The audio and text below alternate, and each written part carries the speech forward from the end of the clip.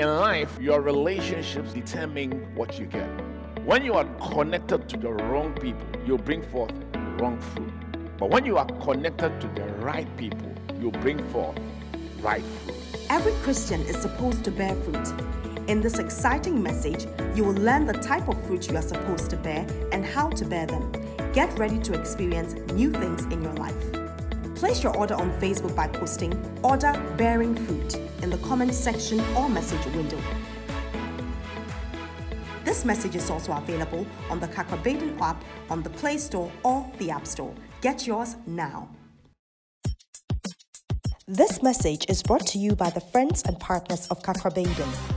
Welcome to Air-Powered Kakrabaden, teaching the nations with signs and wonders. Kakra is the senior pastor of the Catch the Anointing Center, Accra, Ghana. Now, today's message. Welcome to today's broadcast. Kakra begins an exciting and empowering message titled Laboring in the Word. Let's join in as he introduces his subject.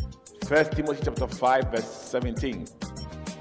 It says, "Let the elders that rule well be counted worthy of double honor, especially those who labor in the word and doctrine." The word elder, it also means pastor in the Bible. Then it says that there are some pastors, they are supposed to be honored highly. Then it gives the reason why they should be honored. It said they labor in the word. Hallelujah. I want to share from the subject, laboring in the word. It doesn't really laboring in the word. Especially those who labor in the word and doctrine. You know, there's all kinds of labor or work that you can do. But the Bible says that one important labor in life is you must be somebody who labors in the word. You know, one day some people were cooking for Jesus. In Luke chapter 10, verse 41. In this story, there were two women. They were laboring in different ways. One was laboring in the kitchen, one was laboring in the word. And Jesus made a comment in Luke 10:41. He said, "Martha, Martha, thou art careful and troubled with many things." In other words, Jesus said there's a lot of things that you can choose to labor in or use your effort or exert energy in. Then he made a very important statement. But one thing is needful. He said, amongst all the work that you can do, from typing, using a computer, cooking, whatever, Jesus said, there is one which is very, very important. He said, one thing is needful. And Mary has chosen that good part which cannot be taken away from her. In other words, Jesus said, one thing that makes laboring in the word higher than any other thing is that the word of God is forever. What this means is that the ability to labor in the word is a very great blessing. Let's read another scripture. 1 Timothy chapter 4, verse 13. Paul said to Timothy, "Until I come, give attention to reading, to exhortation." Exhortation means to stir up or cheer up somebody.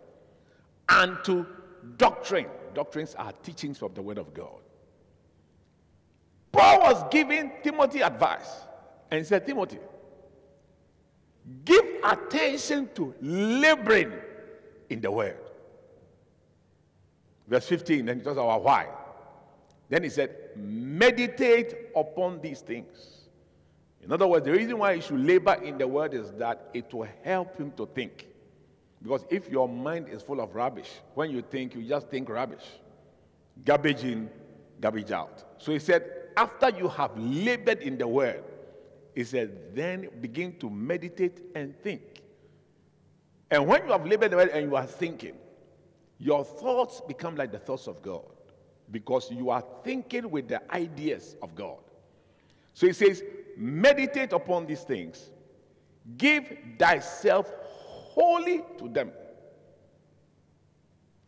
and thy profiting might appear unto all. In other words, when a man labors in the word, he will make profits. And after some time, this profit will become evident and clear. Everybody will see it.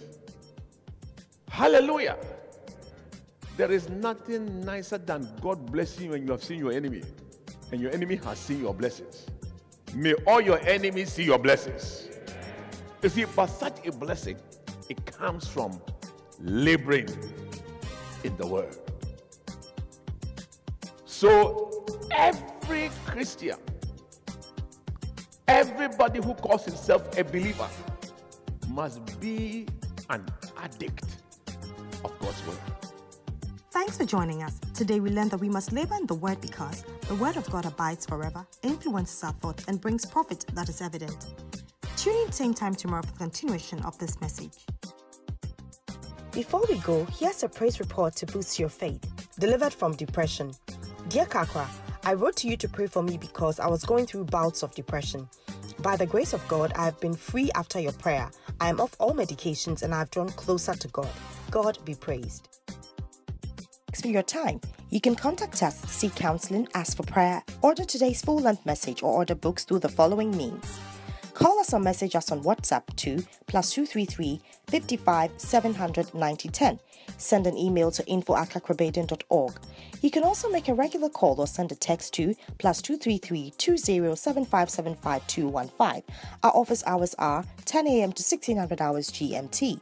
Finally, write to us, share your testimony and how this broadcast has been a blessing to you.